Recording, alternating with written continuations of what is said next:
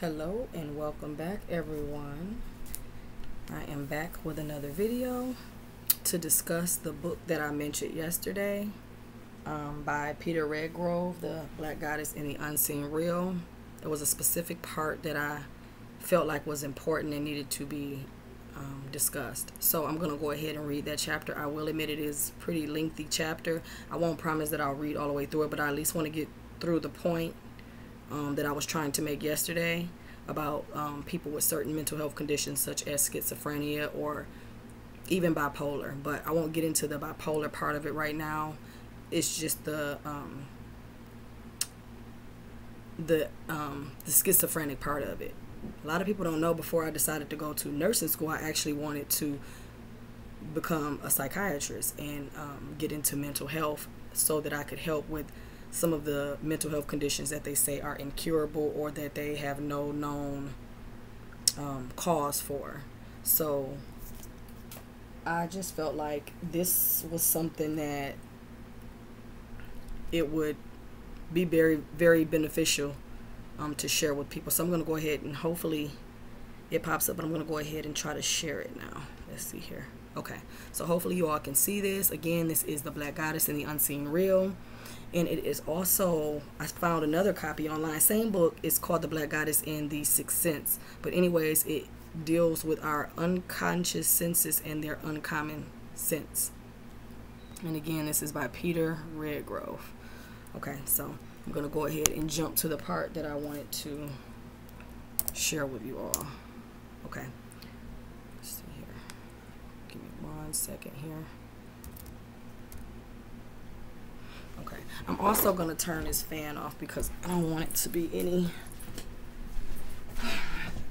background noise here. It's already enough background noise outside, so hopefully it doesn't start to rain while I'm doing this. But anyway, so let's get started.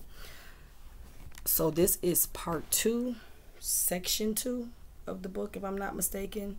Extrasensuous Perception, the Osmotic Fountain. Okay, so here we go. I am well aware, with all this talk of invisible radiations beamed at us from each other and from cosmic sources, I am myself, hold on, let me make sure I can. I am myself displaying the classical schizophrenic fantasy. Yet the magic stuff is there, as we already have seen and shall increasingly understand. There is another possibility then, that the people we dub schizophrenic, like the shamans, sorcerers, poets, and witches, who can see the wind, are actually sensing further beyond the Oedipal consensus than those who are agreed to be sane. What place is there in the society for people with visions, who see visions? If they are lucky enough to encounter a belief structure who assures them that what they envision is real or useful, and they find it is so and can handle it, then they become witches, shamans, or poets.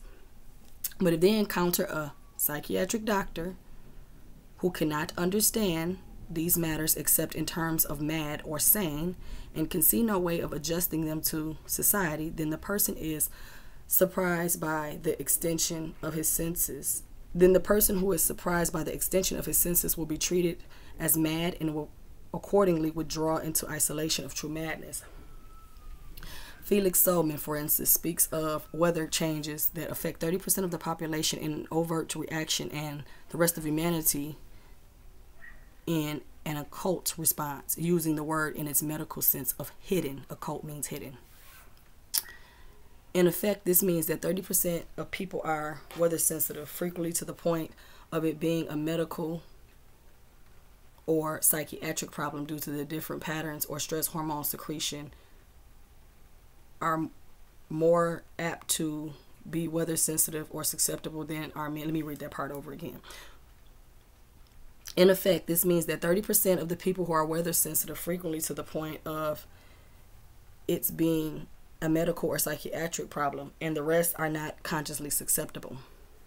Women, apparently, due to a different pattern of stress hormones secretion, are more apt to be weather sensitive or susceptible than our men, and so are children. Solman says of the person susceptible to weather electricity, they have a sixth sense that makes them suffer and therefore deserve our help. We shall return to consider weather in detail. Harry Weiner takes this sense. Just give me 1 second. Let me turn this back on. It's too hot in here.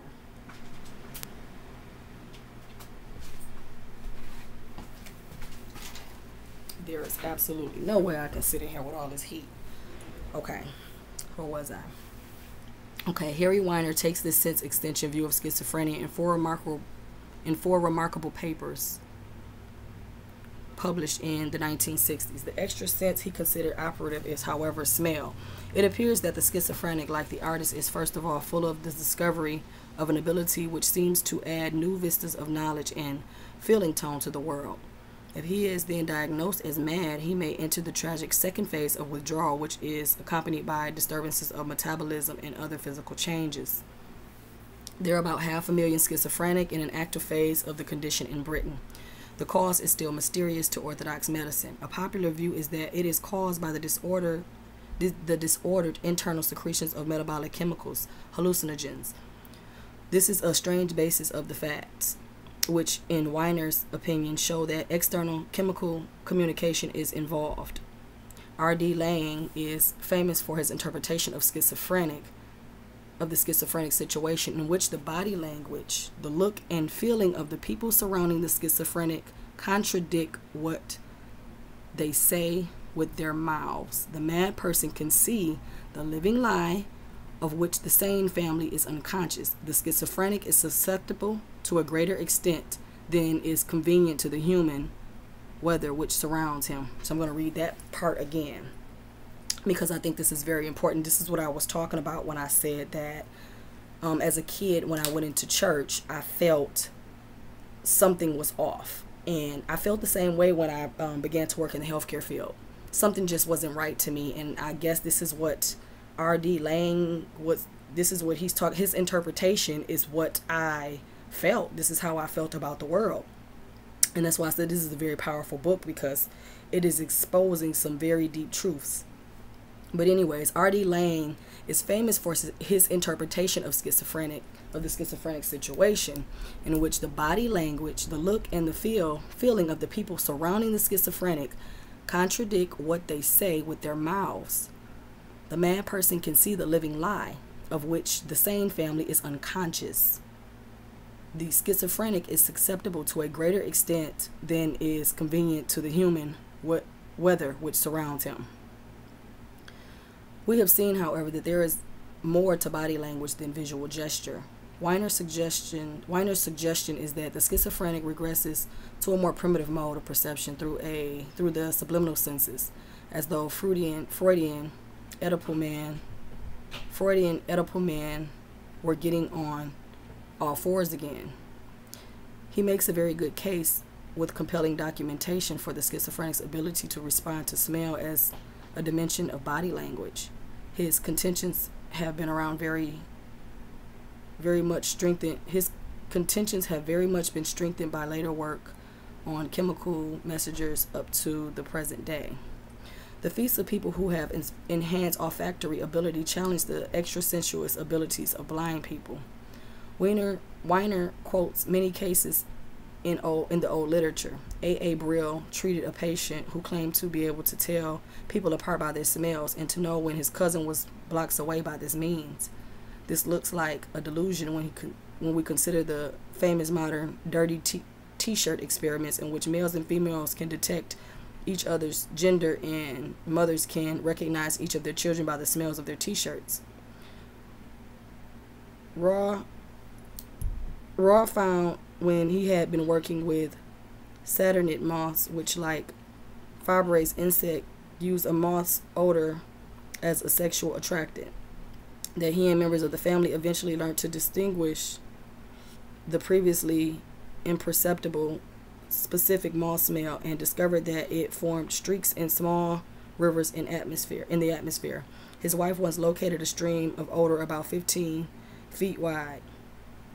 Raw himself knew a man whose feats a perception by smell would rank him with the insects, apparently the wilds of Montana, where wood was used for fuel. This man could smell coal smoke from a train 14 miles away.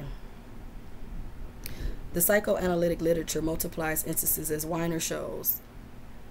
Freud's patients, called by him significantly the rat man, said that he was able as a child to recognize everybody by their scent. Another of Brill's patient was extremely sensitive to the odor of feces and could not use the bathroom until an hour after any other member of the family. Another patient was incommoded in the outside air by his sensitivity to odors. He interpreted them as poisons and would search out the paint shop or drugstore responsible. Eventually, this patient made a good adjustment. He became a perfumer. Kalogerakis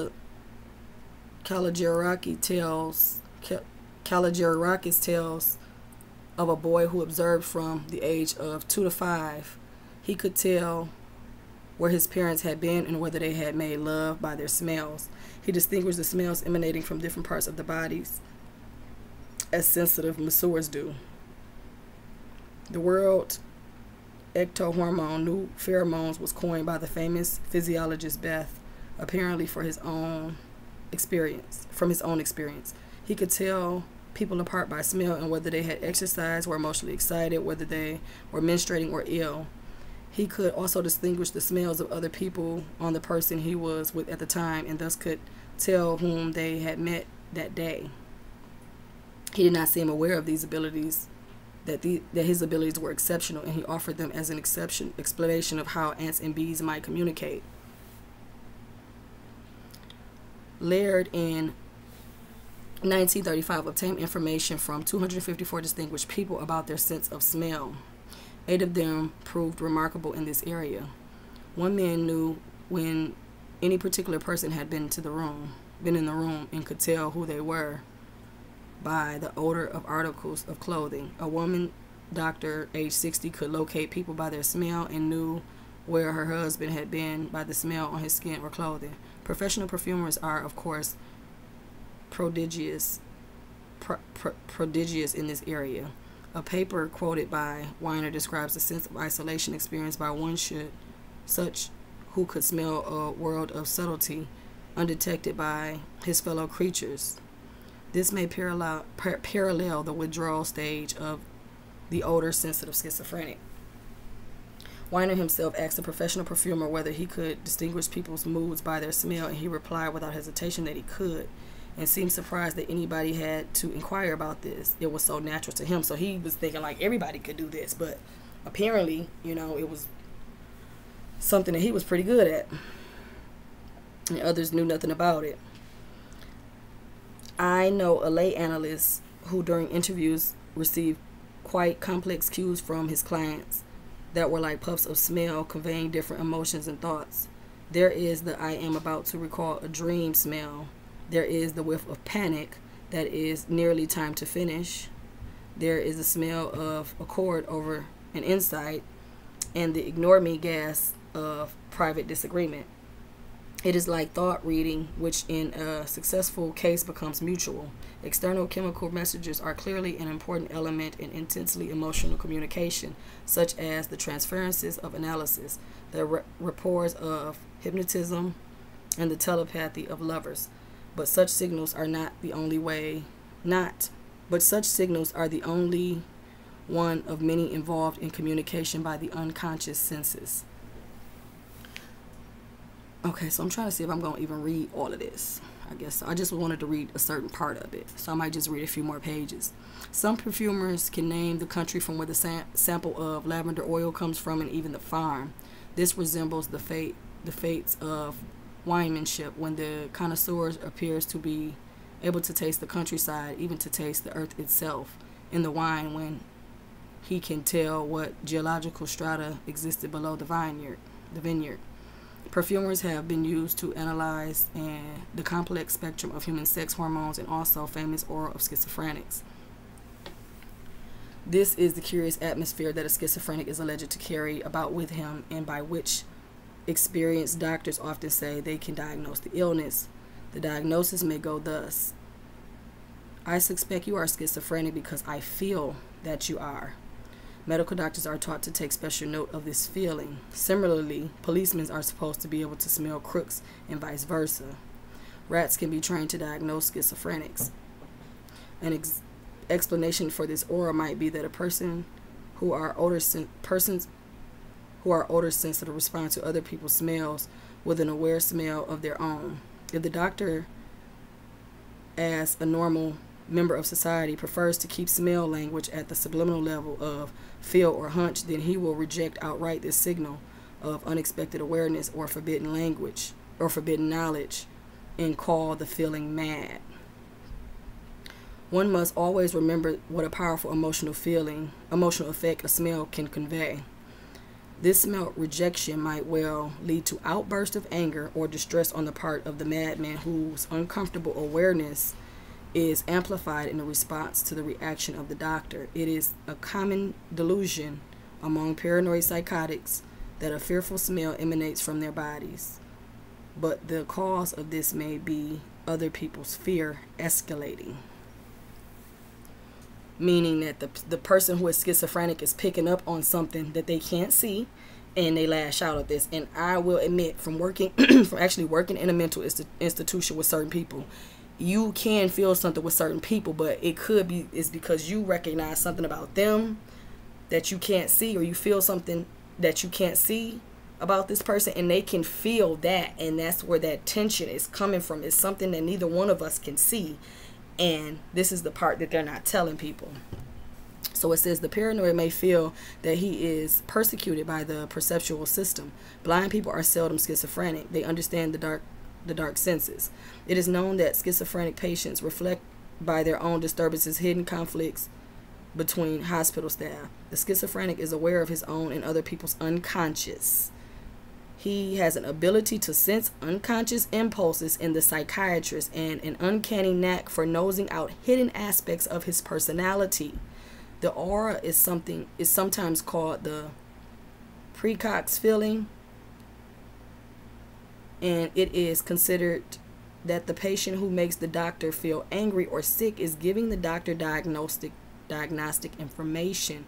One experienced physician remarks as guidance to the other doctors: your own reaction to these signs and symptoms should be counted as equal parts of the disease picture. If not puzzled or uneasy or even appalled, you are unlikely to be in the presence of catatonia. You should feel like a man standing before a half-trained tiger. The tiger tries to be good, but watch his eyes and the fibrillations rippling down the coat. In the hospital, a sociologist, after visiting a manic patient, became benevolent, gay, elated, and restless. He then met another manic. I had found him weary, but now I talked to him eagerly and felt a great fellow feeling with him. His incredible ramblings seemed to make more sense than before. The aura of groups taking LSD is said to make non-users high. There was an ancient belief that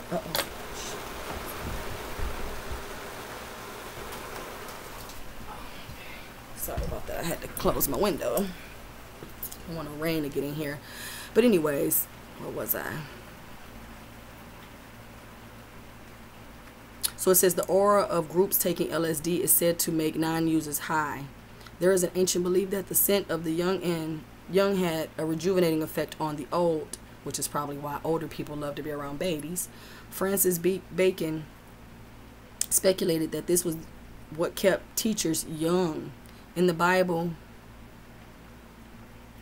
I think it's 1 Kings, a young virgin is called in for King David, who, after enjoying her body scent and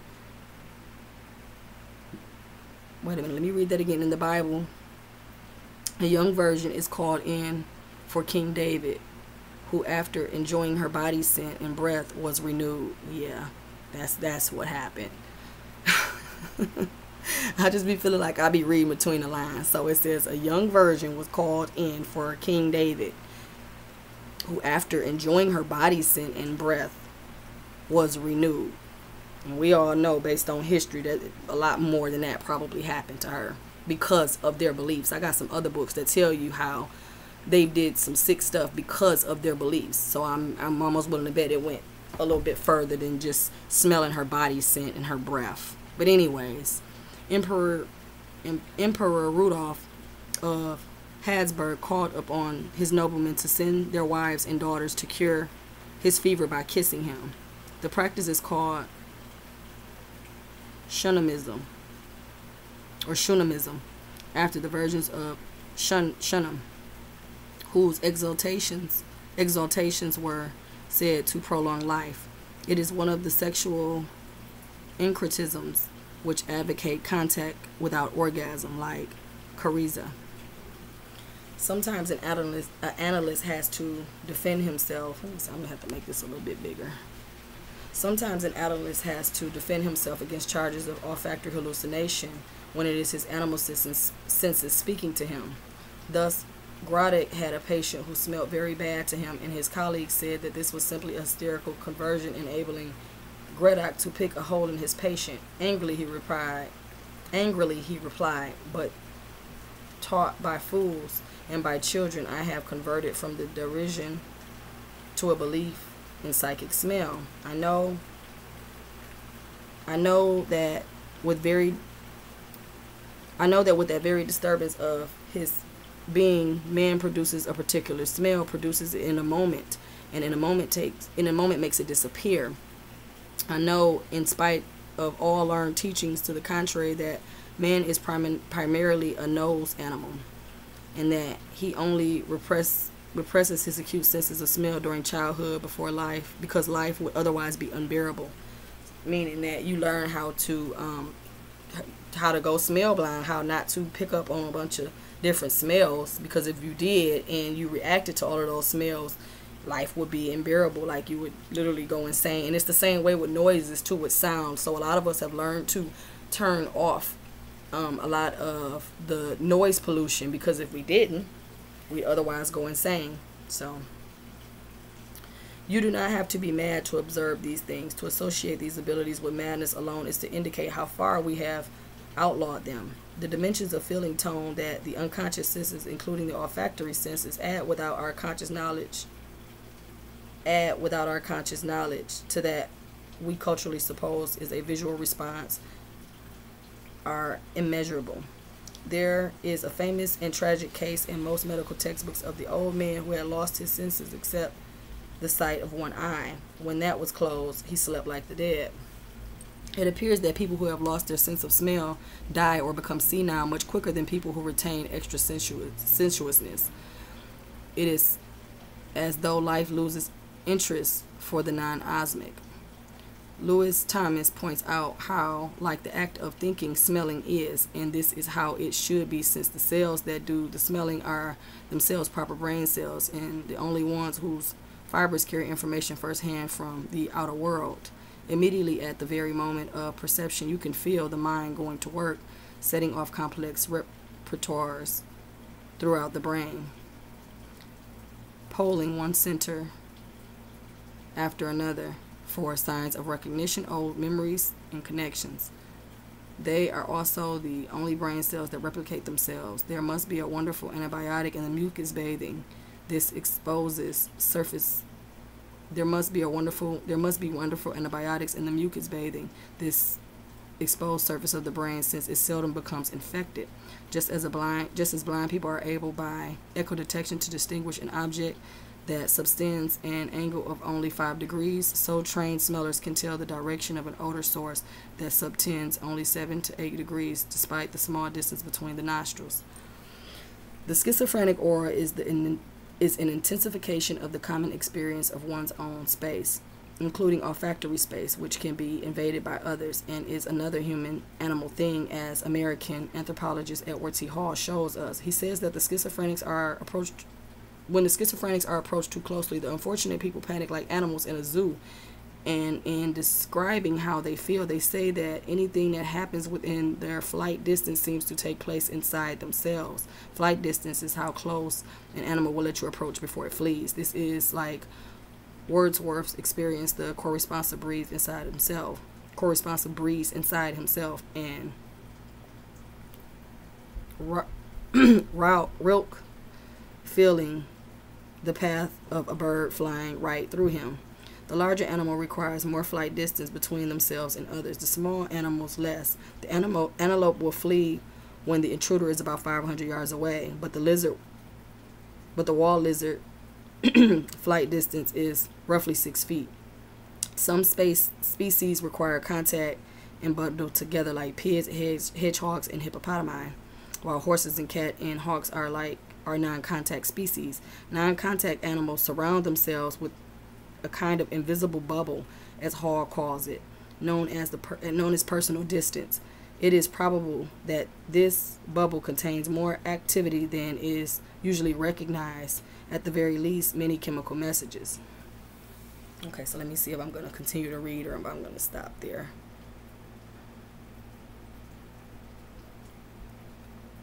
Where was I? 63. I'm just trying to make sure that they didn't mention anything. It was just that specific part that I honestly wanted to talk about. But the whole book is full of gems. So, okay. I think I need to read. I think I need to keep reading. Okay. The American keeps a small bubble around himself, which he considers inviolate, even in a public place. Hall, waiting in a hotel lobby, was annoyed because somebody stood so close to him that his vision was crowded and he could also hear the man's breathing. Hall moved his body in a way that should have communicated annoyance, but this only encouraged the intruder, and he moved closer. When the latter's friend arrived, Hall understood that he was an Arab, and discussing the incident later with Arab friends, he found that the Arabs, public means public, and there is no concept of or opportunity for privacy in public space. For Arabs, the invisible bubble was meant to be broken and shared. Olfaction is important in Arab life and is a vital part of complex system of behavior. Arabs consistently breathe on people when they talk.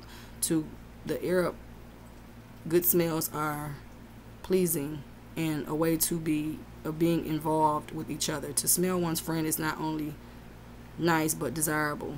For to deny him your breath is to act ashamed. By stressing olfaction, Arabs do not try to eliminate all body odors, but to enhance them and use them in building human relationships. Here is a clear indication that the loss of the olfactory dimension in Oedipal European man, as described by Freud, is culturally determined. Arab American diplomacy founders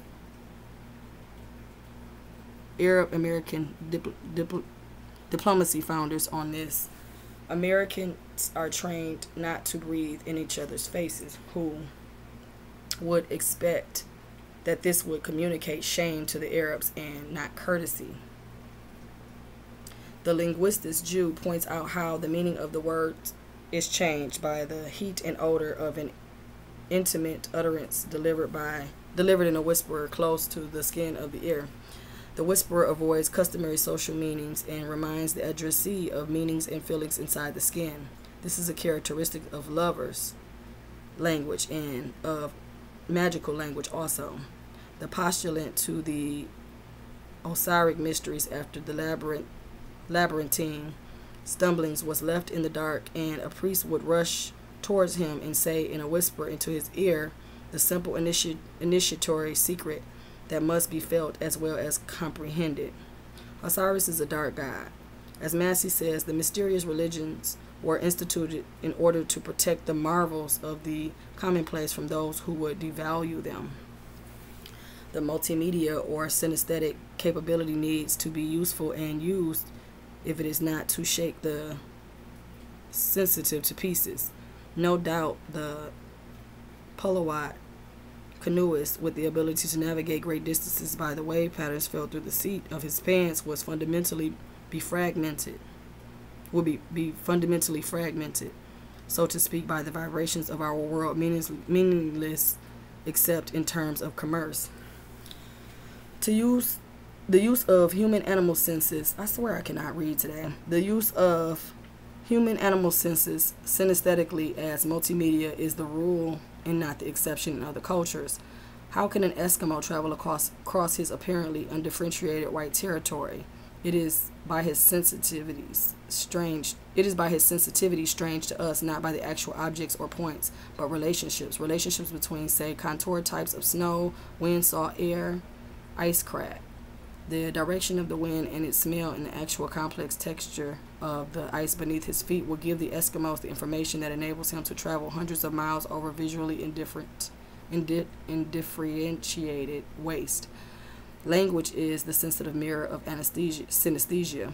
Hall says that the Avalik Eskimos have at least 12 different terms for various winds. They integrate time and space as one thing and live in acoustic olfactory space rather than visual space. Even if they are not honored there, these multimedia events are a part of common experience. Concerning touch, for instance, which Blake calls the fifth window, the anthropologist Hall concurs. It is the most personal experience of all sensations for many people. Life, most intimate moments are associated with the changing textures of the skin, the hardening armor-like resistance to the unwanted touch, or exciting, ever-changing textures of the skin during love-making, and the velvet quality of satisfaction afterwards are messages of one's body to another that have universal meanings. But it is not an event in the medium of touch alone. It is also an event in all the others. There is electrical changes, as we will see, and there are thermal changes also, as we have seen. Hall points out that the recent thermographic works indicate that the body's ability of the skin to detect and to emit radiant heat and infrared rays is very high, that emotional states are reflected by the changes in the blood supply at different parts of the body, and therefore human beings are well equipped to send and receive messages of emotion by these invisible means. As the texture changes, so does the IR emission, and with the IR emission, the olfactory emission too. The Dyson theory says that the source of the smell sensation is the radiation of the molecules concerned. Another theory says that it is a lock and key mechanism with the olfactory nerve end chemicals, and therefore is similar to the immune system. The amount of information that can be transmitted from inside the skin is very great indeed. What we might distinguish as a single sexual odor, as Weiner points out, may be composed of at least 100 identifiable components, muscone and its analogs, indoles, branch fatty acids, esters, steroids, and pyrimidines. Let's see here. Okay, I think this is the part that's going to get very technical. So I pretty much talked about what I wanted to talk about. It was mostly about the stuff with the schizophrenic stuff that blew me away. That is the part that I felt like was most important. Let me see if I can find anything else. Okay. I'm trying to make sure it's not, because this to me, like, this is where the last chapter where I left off at, and it was like so informative that I just had to share it. And I feel like anybody with who may have been diagnosed with that condition needs to look more into it, if it hasn't gotten to that point where they say, like, at some point it's like it what did he say, they literally start to lose it after a certain point, if there's no place for them in society for them to, you know,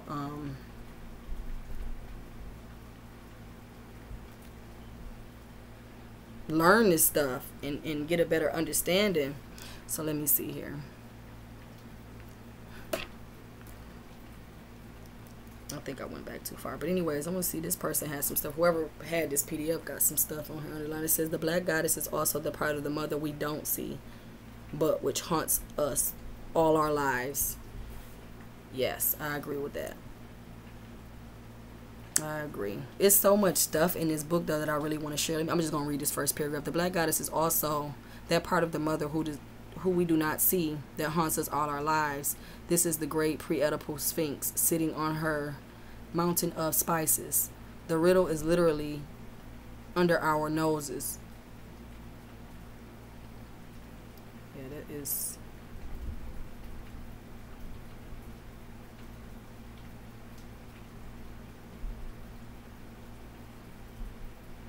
Okay, let me see.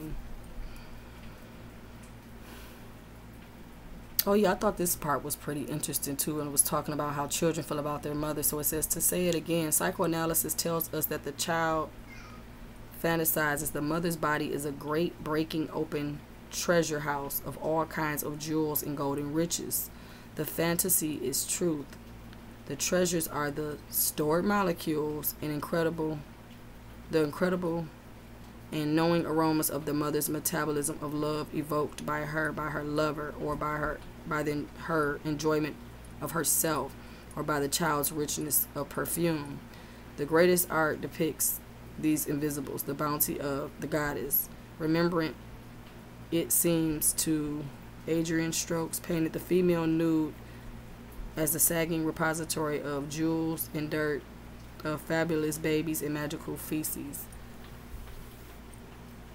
So I thought that was pretty interesting too. It says how a child, how they feel about their mothers, because I definitely can relate to that. It was like, I actually was telling my daughter this. As a kid, I could sense something about my mother, like there was this wisdom that was there, and I wanted for her to share that with me. But I don't even know if she was like she was aware that she had psychic abilities, but I just felt like she was one of those people that didn't fit into society, that people called crazy. And she was from the South, so in the South, this stuff might have been more, acceptable in, certain areas, or around certain people. But, in the city, I don't know. Like, we know a lot of people who live in the South who are, still connected to their roots, the voodoo, anything like that, like shamanism and all that kind of stuff, witchcraft and all that stuff. They're still in tune with all those stuff. They never stopped using. They might have tried to, to conceal it to a certain extent so that they weren't persecuted for it. But for the most part, I noticed a lot of Southern people still are like connected to their roots. So let me see before I get off of this if there is anything else that I wanted to share. But that chapter right here alone was a wonderful chapter, and I would sit and I read the whole chapter, but it was just that specific part that I just like blew me away. And I just felt like people need to know this, like seriously, because there are so many people out here that think like, there's nothing that can be done. And I actually had heard a lady speak about how she worked with somebody who had schizophrenia, and her perception of it, or her interpretation of it, was that it was multiple spirits attached to one person. And in my head, that made me think about how, how people say don't everybody speak at once. What that might be kind of what's going on with the schizophrenic person. They may be more susceptible or sensitive to whatever spirits might be around them, and they're all trying to communicate through this one person at a time. And she said that she was able to help, I guess, remove some of these spirits from the person so that they could go back to having a normal life. And when I was taking my course recently, Holistic Health and Wellness, it was talking about how healthcare needs to become more culturally competent, because the things that we label people with in the West, here in the United States, or anywhere for that matter that is doing this, anywhere in the country that is labeling people with these conditions, in other cultures, schizophrenia is not recognized as a mental health condition. And I wish I can pull that up on here. I don't know if I can pull it up on here. I'll try to find it at a later date. But it was a part of my study materials where it was talking about how schizophrenia is not recognized in all cultures, and depending on the culture, it's dealt with differently, and it is seen differently in many different cultures. So even when people are diagnosed with, and I'm not saying this to kind of make anybody like go against their doctors or anything like that, but I know that there are people out here that just feel like this stuff doesn't make sense, and they're just I don't know, too quick to diagnose people instead of understand or realize that the healthcare field isn't competent enough to deal with stuff like this. And like I was about to say, people with bipolar disorder, I look at that as like we all have, so bipolar, so we all have two poles. That's, you know, so that in itself is not enough to diagnose somebody. Just to say somebody's bipolar, well, isn't everybody? Don't we all have two poles? Don't we all shift back and forth? I guess it's about who can maintain the balance. And really, we live in a world that doesn't allow us to maintain balance. You're supposed to be outside of the home doing work. Well, that's what they tell you. And it may throw that balance off. And you feel like it's something wrong with you because you don't want to do certain things anymore. Like one of the one of the signs or symptoms of bipolar is losing interest in the things that you used to do. Well, maybe you've outgrown those things. Maybe it's time for something new. Maybe your spirit is trying to communicate with you that I no longer want to do that. That what worked for you before is not going to work now. It's trying to tell you, like, I don't want to do that no more. I'm ready for something new. I'm ready for growth. I'm ready for a challenge. And that's the only way you can really grow on a spiritual level. So the things that they label us with, it really, like, so this is what I mean when I said that they're trying to, you know, control people. And I don't doubt that they know about this stuff. It's because clearly somebody wrote a book about it. And this person said that he spoke with certain people and tried to ask certain questions. And, you know, people looked at him like, what? And with that being said, how many people have been diagnosed with conditions that it was never a condition to begin with? It was actually a gift. But due to the fact that you didn't know how to use it, you allowed somebody else to tell you that something was wrong with you. And then you allowed them to medicate you, put you in a mental institution, and you go along with it. I've known people, like, listen, and I won't get into all the stuff, but even the stuff that I've learned in school about psychiatric medications, that shit should scare anybody away from that stuff. Like, what? And I hear people talk about this stuff all the time. Like, how in the hell are the side effects worse than what I was dealing with before I came to you? That just sounds like a desperate attempt to fix something that's not broken, instead of taking the time to really, you know, grasp of what's going on. I just feel like maybe they can't comprehend it. Maybe it's just some stuff that they just don't understand. And that's kind of, you know, going back to what I was saying about how people will go to the doctor, or people are going to start going to the doctor, and these doctors aren't going to have an answer for you. And what will you do when you come to that point where the person that you put all your trust in, because they wore a white coat and you thought they were your savior, what are you going to do when these people tell you, well, I don't know what's wrong with you, and there's nothing I can do for you, I can't hold you, all your tests are coming back normal, I don't know what to tell you? What will you do when you get to that point? Because a lot of people been trying to tell us about the herbs and stuff and about how to heal ourselves, but we didn't want to hear that. There's gonna come a point where you're not going to have a doctor to turn to anymore. And all the people and all the things and the people that you thought were evil, that's going to be the door y'all going to be knocking at, asking them, what do I do? Because the doctors told me that, and they told me I'm about to die, and it ain't nothing that I can do about it. And they don't know what's going on with me. Because there are some things that doctors don't understand. Just because you went to school and you read a book, even me, I'm a nurse, and I went to school and I read all these books, and I just feel like in reality, I mean, I don't really feel like I can use much of that to help with what I was, you know, what I've been sitting here to help people with. And I feel like that's been one of my biggest issues, because what people fail to realize is just because you go to college don't make it no better than the high school or the elementary or the middle school that you went to. You're still being indoctrinated. This is why you can't go to school and get a degree and think that you're better than somebody. You literally just paid to be programmed. And then you turn around and think you're better than somebody because you have their degrees now and you wear the clothes that they told you to wear. This is something people need to start thinking about in the future, because I don't know if y'all can feel it, and that's why this book is so important. I don't know how y'all can't feel what's happening right now.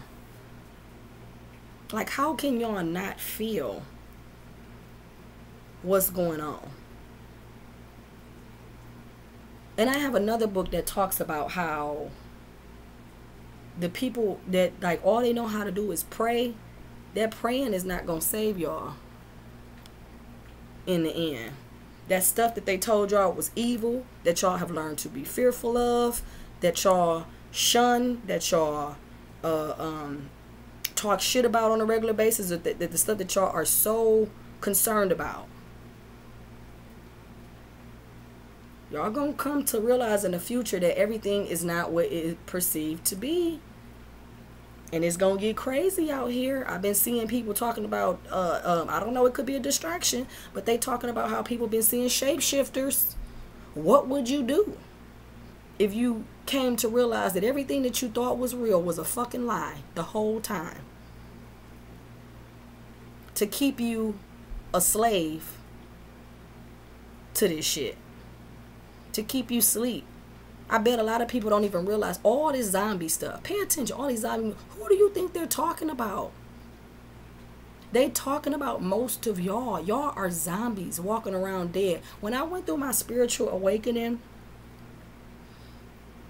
in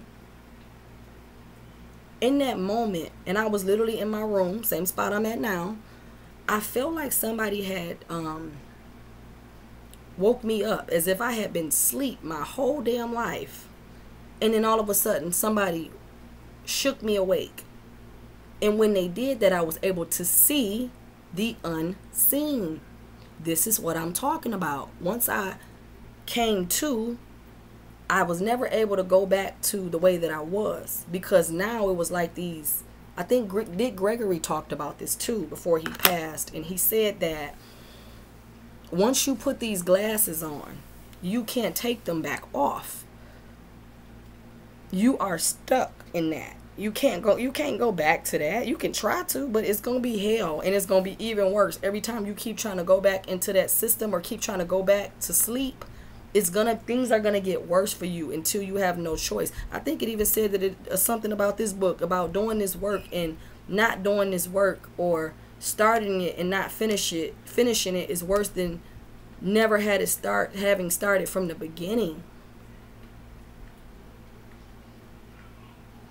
Now, it might seem like it's easier for people who just sleep or who don't, who are not aware of what's going on in the world. But when the shit hit the fan, they're going to be the ones that's going to be going crazy because they haven't been, they just weren't aware. They just aren't aware of what's going on, and they've been distracted their whole life. And I can say that I'm actually grateful, because at one point I was just like everybody else. I was just like, what's going on, asking all these questions. And it wasn't easy accepting the truth. It's almost like the stages of grief almost. At first it's denial. You in denial. You can't believe, like, ain't no way in hell all this stuff is going on. This gotta be a lie. No, this stuff can't be real. It's literally like, if you go look at the it should call it the stages of awakening or consciousness, because it's literally like the same thing. You feel like you're dying.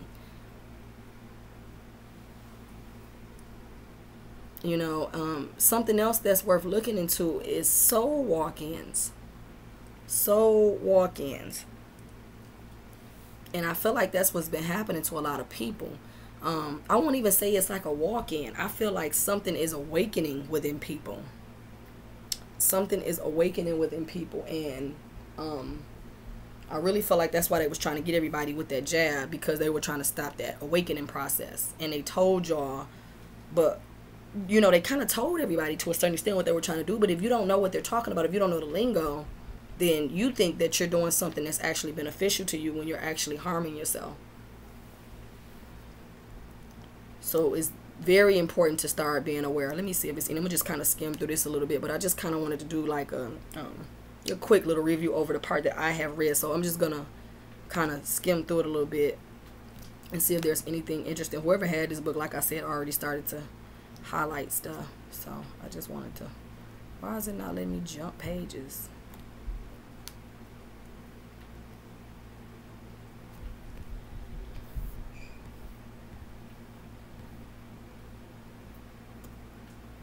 Okay, let's see here. Is there anything else? Just the introduction itself was pretty damn good too. Okay.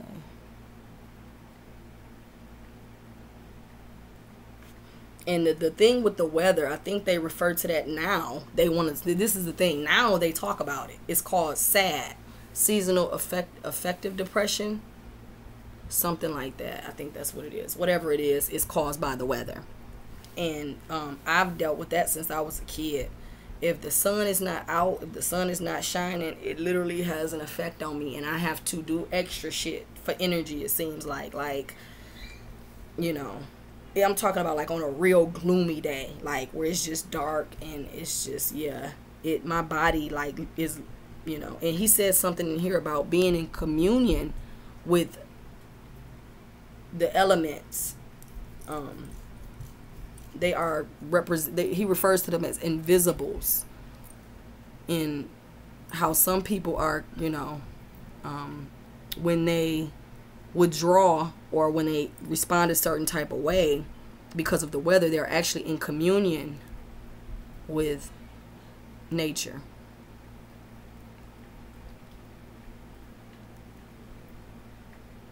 Let's see here, the one fallen daughter. So let's see, I'm just want to go back. We're going to look at the table of contents. So this is the contents. It's introduction, feeling the invisibles, the perfume, Sphinx. Man, it's some stuff about the Sphinx that people need to really look into. And I've heard several people say this, that Sphinx is not a man. That is a woman, and that Sphinx is directly connected to Sekhmet. So I don't know if that, you know, that bothers anybody, but I kind of figured that anyways. It to me, it kind of looked like a woman anyways. I always thought it was a woman. It's just like I said with the religion stuff, like sometimes you got to go with your gut. And you feel like you right about something and you just feel like, yeah, this don't seem right. Don't ignore that. Stop doing that. That's going to make your ass go crazy.